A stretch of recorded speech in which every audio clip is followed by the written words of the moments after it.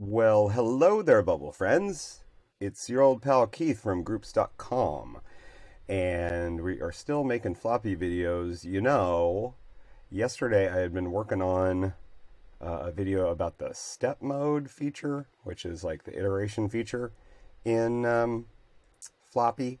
But somebody asked me today, they said, hey, could you do some custom consulting on a thing? And I need to be able to sort things by like some arbitrary numeric list.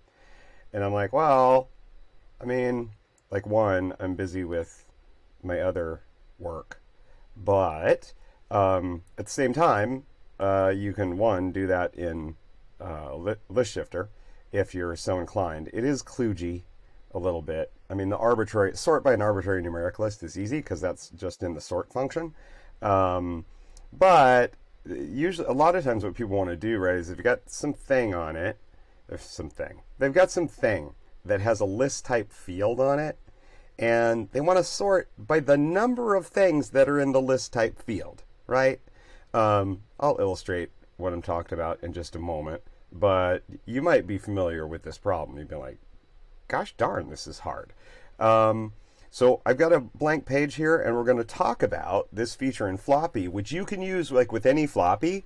It's just kind of like a little bonus feature. It's its own self-contained action, mostly self-contained. You do have to set something in the main floppy interface, but we'll get to that. And it's called utility count sort something. It might be called utility count sort fields, but colloquially I just call it utility count sort. And what it does is it lets you actually do a proper count of the number of items that are in a list subfield, and then you can optionally sort your list of things with those subfields by the numbers in those subfields, or you can take a list of something and sort it by some arbitrary numeric list. And it's a lot easier in Floppy than it is in list shifter, just because list shifter is like, it's very developer-y, right? It's like, well, you just do it yourself. Like if you're a developer, you'd understand like the power of this. And of course, bubblers in general, at least when they're starting out, and once they get sort of like into the kind of medium skill level, like they don't think of themselves as web developers, right? Bubble's a really strange product. It's like it's a full stack web development, web app development tool for people who don't do web development. It's like if I introduced a spiced rum for people that not only don't like spiced rum, but they don't drink. It's like, who greenlit that project? I know, there's a no code market, yada, yada, and it's super cool, right? But, it's a tough sell. And so plugins are here to fill the gap. All right, enough the wagga wagga. Whoops, I didn't mean to hit open an editor. What I was gonna try to do is do show topics. Here we go, show topics. What am I supposed to talk about? Okay, I kind of introduced it. Floppy utilities count sort action. Number one, why can we count fields in a repeating group, but then there's no correct each item's count on a list subfield? That's a good one. That's where we're going to start. Two, why is math so hard? I don't know. Number three, sorting a list of something by the count of some subfield, which I just said. That's the thing that this action can do for you. And then we'll do sorting a list of something by some arbitrary numeric list, which is what this person who contacted me was interested in doing. And I'm like, well, you could just go buy my $12 plugin and do this. But then I was like, well, maybe I should explain how that works. And I'm like, get the pointer out of my nose. No. All right. Here we go. Okay. So we're back over in edit mode in this page that is basically blank, right? We're doing live bubbling, like from scratch. And the first thing I want to do is shrink my head and then talk about what's the issue. As I always say, let's motivate the problem in case you don't understand what I'm going on about. I have some things in my database that are called favorite things. They're the same things I've been demonstrating in other floppy videos, and I guess it's kind of nice. There's some consistency there. On these things called favorite thing, there's a field called synonyms, and some of them, a very small number of them, have synonyms on them. So let's go look, and the synonyms is a list, and it's like a list of text. I mean, if this were a real app, I would be like, those should be a list of things. But for purposes of this demonstration, they should be a list of text. And so what I'm going to do is I'll show you some of these. Let's go get a repeating group. And oops, I grabbed my head instead of a repeating group. Let's go just like make a little repeating group here. Let's see. What I want to do is I want to go get, do a search for favorite things, add a new constraint where their synonyms isn't empty. Let's see what that gives us. There we go. We'll change our data type to favorite thing. Oh, now I forgot to say this. Say it with me. What is a repeating group? A repeating group is not a computer. A repeating group is a display mechanism for lists, right? Okay. Now, let's go set this to full list, and then I guess maybe we should report some things about our objects in here, So we will style our cells a bit. Let's get a text element. Just about my favorite thing in the world to put a text element inside of a repeating group cell. And so this will be, let's report the following. Let's do current cells, favorite things, name. Okay. And let's see.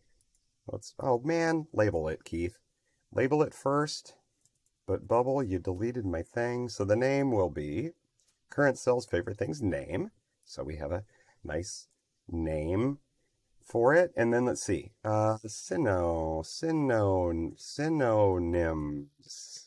Synonyms. So this will be the synonyms that are on the thing. And so we'll insert dynamic data, current cells, favorite things, synonyms. Do I want to format them? No, it'll be fine. So they're a list of text. So these are just going to be synonym 1, synonym 2, synonym 3, blah, blah, blah, separated by commas, right? Let's see what we get in preview mode. Live bubbling. Doing things from scratch. We're motivating this question. Why can we count subfields in an RG, but then there's no correct each item's count on a list subfield? Here we go.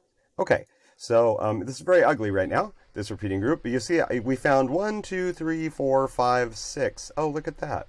Somebody made oh God, I hope. Oh, it just has a single synonym. So somebody has been looking at all my pages in this project, and they've found the page where you can like make new favorite things. But this is fine, actually.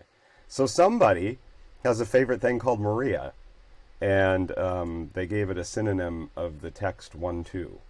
And then teste. I don't know what test. I guess that's test in some Romance language. Test, synonyms, 11. Now that's not a count. That's a text right there. That's fine. I'm fine. I can work with your data that you've spammed into my test project. Whatever, bruh. Okay. That was funny. So you can see, so like different things that have synonyms on them have a different number of them, right? So here we've got a favorite thing called frozen shrimp, and synonyms for frozen shrimp might be cold crustaceans, frozen prawns, and chili critters, right? So like there's 3 there, and then there's a favorite thing called canned chili, and it's got a synonym chili beans. That's pretty reasonable. And then there's a favorite thing, pork juice, right? It has synonyms sausage squeezins and piggly moo. When I'm going to the store to pick up pork juice, I tell my wife I'm going out for a quart of piggly moo. And then hot sauce, this has what, maybe the most, excuse me, synonyms, chili sauce, taco sauce, tapatio, ouchie sauce. And then we've got these other 2 that some like ding dong like put into my database. Maria, who is the synonym 12. Maybe Maria's 12. Maybe these are kids. Maria, she's the 12-year-old. And then test, and the synonym is 11. Maybe test is the 11-year-old. And if you named your kid Test, like, my hat is off to you. All right. Okay, quit farting around, Keith. Motivate the problem. So in our repeating group, right, we can visualize the individual synonyms, and then we could, in fact, show their count, right? We could show, like, how many there are. So let's do that. So I'm in my repeating group cell, and then we'll go number of synonyms. Synonyms. It's actually hard to type. Number of synonyms, and that would be what? Say it with me. Current cells, favorite things, synonyms, count, right? And that's going to be the number of synonyms that are on this thing, right? Which, and the thing in this case is a favorite thing. I guess I need to fix my formatting there a bit, okay? And so let's just go look at that, right? So you see, I mean, we know what we're going to see here. We're going to see 3, 1, 2, 4, 1, and 1, yeah? And we're reloading our page. Let's sing the page reloading song.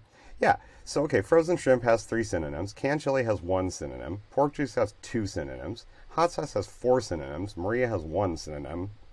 And test has 1 synonym. Now, if we wanted to sort these by number of synonyms count, we can't do it in Vanilla Bubble. I mean, I guess we could try. So, like, I don't know. I don't even want to do it. Like, you can't actually do it. And the reason is this. So let's do, I'm going to move this guy over, move you over a bit, make an ugly page. And let's just do a text element, as I'm fond of doing, just to kind of serve as a little console log. And what we're going to do here is we're going to say, let's do that same search. Now, see, I'm already doing things the way that I wouldn't do them in real life. Like, I almost never use my repeating group as a custom state to, like, hold the results of a search. There's a lot of other places that we could hold the results of a search. But in this case, let's make this simple. I was trying to make this fast. So we'll do insert dynamic data. Let's see, this will be repeating group. I didn't really give it a good name. Repeating group favorite things, list of favorite things. Each items. Oh no, synonyms. Sorry. Each favorite things, synonyms. Each items, synonyms, count. And now, having seen what we just saw, right, that like, okay, the count of synonyms in this cell is 3, the count of synonyms in this one is 1 and 2 and 4 and etc., we would think that what some repeating groups, list of things, some subfields count would be a list of numbers. Is it? Let's see. Let's refresh our page. We'll sing the refreshing our page song again. Or not. Refresh your page on a personal plan. It's fun to do. What? You seeing what I'm seeing? 12. So, as you can see, when we do repeating some list of favorite things, some subfields count, it collapses into like the sum of the counts, right? Is that right? 3 plus 1 is 4, 5, 6, 10, 11, 12. Yeah. And now we'll open our editor. Oh, damn it! I spoiled the joke. See, there I was going to say, now we'll show topics and ask, why is math hard? Why is math so hard? All right. So this is a problem, right? Because it's like in a repeating group, it looks like we can get these individual counts, but we can't get them here. Now, why is this so? I have long felt that this is a bug, and that like if we did that, there should be another option here. Like you saw that it's just count, but it seems like there should be an each items count, but there's not. You know, if we type count here, we can get count. This is the new approximate count field, which is irrelevant in this context. There should be an each items count, right? That would give me this 3, 1, 2, 4, 1, 1, right? But there's not. And I was reading some documentation actually for a library called Lexi. That's another interface to IndexedDB. That's not. It will actually someday, that will be integrated into some version of some element in Floppy.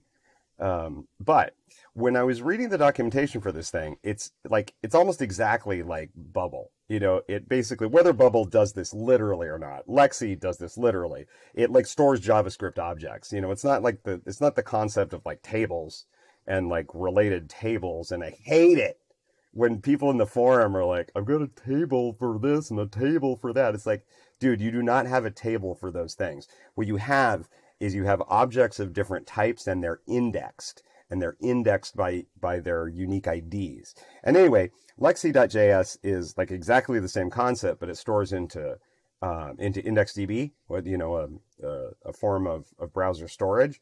And there was a bit of the documentation I wish I had bookmarked at this point, and I couldn't find it before I did this video. But it actually explained pretty well like why an operation like this that's coming from the database would give you 12 rather than like the each items count. But still, and so that makes sense in like a pure database thing. But in Bubble is also doing all sorts of like JavaScript and JavaScripty actions for us, and that like it doesn't seem like it'd be hard to add an each items count that like gives us a list of numbers rather than the sum of the counts. But that's just me ranting at Bubble, right? That's like old man shakes fist at sky. So what do you do about that? Well, you freaking fix it yourself. So, how can we get a list like that? Well, enter the count sort action. Let's set that up and take a look at that. Okay. Ooh, before we move on, one more thing. Now, some of you smarty pantses would be like, well, why can't I get the values? Why can't I get them out of the repeating group? Well, it's true that in a sense, the repeating group just did a map operation for us, and it does it the right way. But again, repeating groups are a display mechanism, and like any sort of stuff that we display in here, it's just in the DOM. Like we don't have a handle to it. We don't have a handle to that list. And I know there's other people that have these kind of like interesting but like wackadoodle, in my opinion, like plugins that like kind of reach into the DOM and pull the numbers out, and I don't think they're easy to set up. It's just like you do the computation and then you display it in the repeating group. Like that's what we would do if we were building in like regular web development platforms. Okay, so just like get over yourself. All right, now so let's go and let's set up a Floppy so that we can do this operation. And again, we don't have to really be using Floppy for anything else to like use this feature. But Floppy is one of those things. Floppy is one of those things that once you have it in your page, you'll probably find a whole bunch of uses for it. So we'll put a Floppy out in here, let's see. It doesn't really matter what like storage mechanism we're using for this. Like we may or may not use this to write to storage. We could. So maybe we'll anticipate that. So let's like make its type of values. We'll make it its native type of values favorite things, right? So it can hold some favorite things in its storage and its RAM list and such. And then let's see, we're using local storage here, so we would have a scalar key name and a list key name. I could zero these out for now if we're not gonna use those automatic features. And then I took a really long break because I actually had to go fix a bug. And so there's been a weird costume change here because I'm finishing this on a different day. And also my page suddenly changed because I just kind of gone and finished this project. But having set up our Floppy element to just be on the page and do this count sort feature, we could now build a workflow. And so what I did is I created a button. This will go faster because I mercifully built this for you already. I put a button on my page for the do the count sort action. Okay, we'll start edit the workflow here, and we'll just like redo this. So the feature that can do this counting is a utility feature. So it's prefaced with utility. You could find it by typing utility, and it's called count each field /sort on a Floppy. And there's only one Floppy in our page, right? So it's Floppy A. And this interface at first is maybe a little confusing because we have to set a type, right? And so for the fields that we want to count, right, they're on favorite things. So this type is going to be favorite thing. And now as soon as I do that, now I get these field to count entries. And this is where I can tell this action what field I want to count.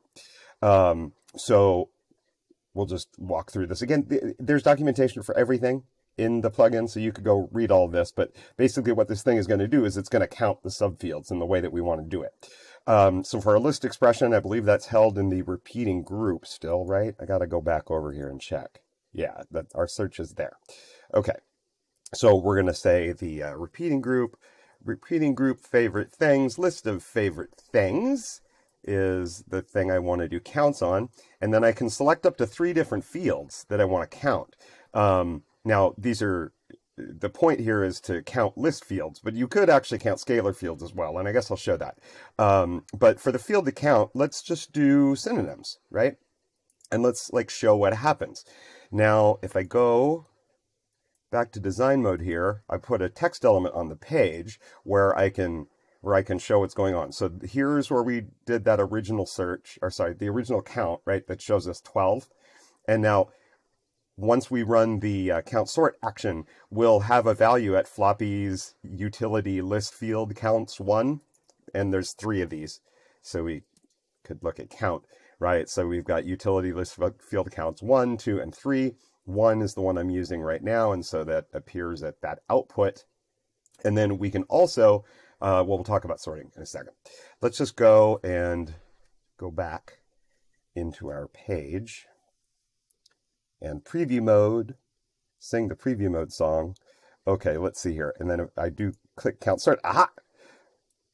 You'll see that this list just appeared, which is the field count 1 list, and it's got the right answer. So this is like each item's count for synonyms, right? So C3, 1, 2, 4, 1, and 1.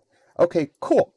Now that we have that list, let's say that we wanted to sort by the number of synonyms, right? So I want to sort these things so that they're sorted by the number of synonyms. What we would do is we go into our workflow, all right? And in the, sorry, let's move it down so we can see it. So in the count each field sort action, there are sort options down here at the bottom. And so we can sort by one of these fields that we've counted. And so we've counted field 1, so we could sort based on the value that's in 1. And let's see, do we want to sort descending? Sure, let's sort descending so that it'll go like 4, 3, etc., etc. Let's go back into our preview mode. It's a pretty simple action, right? But it's handy because now I can do count sort and aha. And so now what happened is I computed like the number of synonyms that are in each thing, and then I sorted on that number. And the sorted list appears in another one of Floppy's outputs. That is this one. Floppy A's utility count sort items list. So it's the count sort items list, and then we take each item's name because these are things, and so we display my name. So that's pretty cool, right? This is a thing that used to be really hard, and now it's really easy. If we then wanted to you know, make this sorted list show up in a repeating group, you know, we could do something like, after we do the sorting, we could just change the repeating group, right? Where is that? That's data. Is that data thing? No, it's elements, right? Element actions, display list. Like we can force a repeating group to look at a different list. And so we would say it's Floppy's, the list we want to look at in this case is Floppy A's count. Let's see, utility, count sort items list. Okay.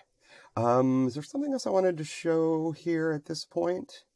Oh, yeah, I think so.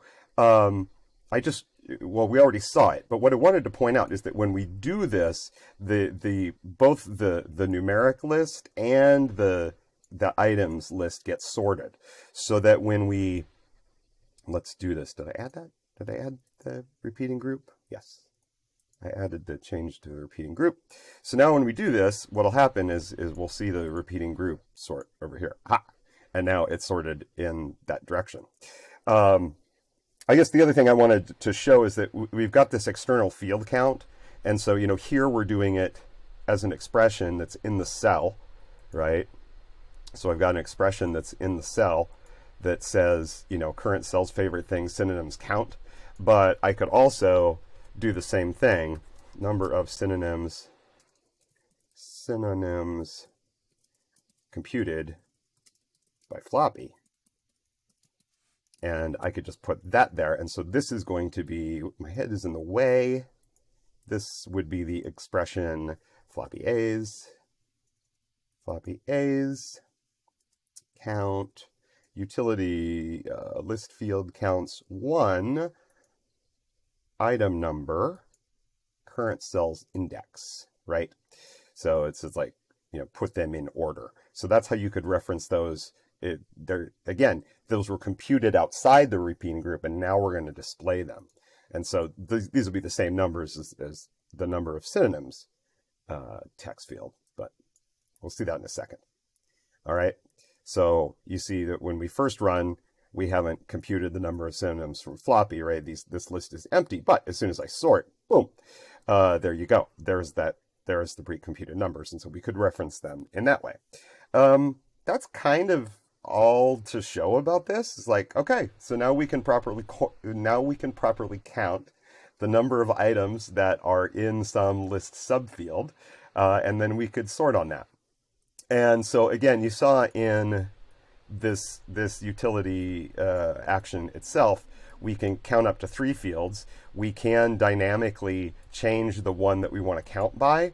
There's a sort by field as number field here, this dynamic. So I had a drop down originally, but then there's also a dynamic value.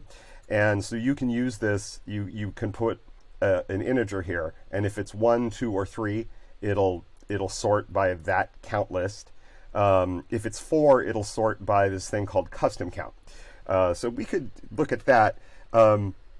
This is kind of like if you wanted in list shifter to use the sort action, you set a sort by list. In this case, it's the same concept. This would be just any arbitrary numeric list that that you can get to from some expression. So for example, so typically this would be a field that's not on your thing, right? But I don't have a good example of that here, so I'm just going to write an expression that for the synonyms, right? So I could do like this. I clear that out, and then I would do floppy A's. Floppy A's. What is it? Oh, sorry, no, it's the repeating group. Repeating group, repeating group, favorite things, list of favorite things. Oh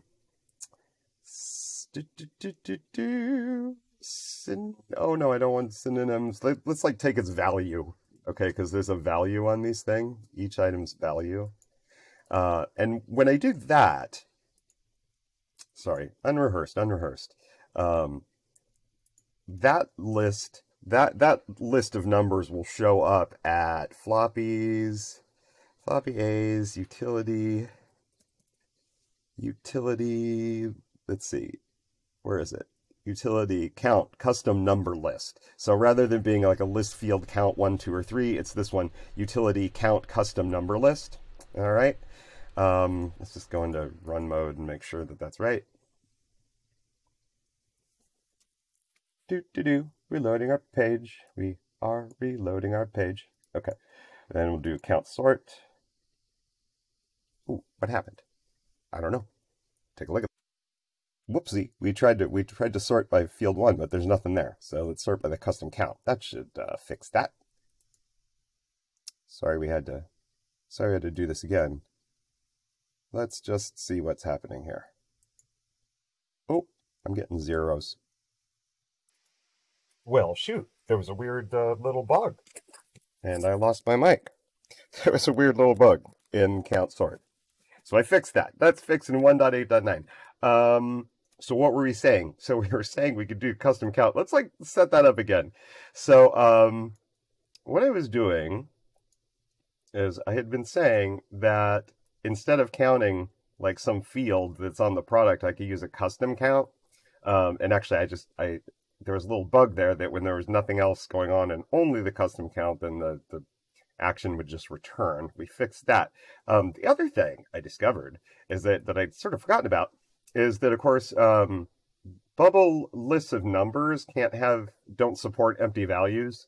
Like if you have nulls in there, they just sort of disappear. So I had to write some extra logic to substitute 0 for those in this case.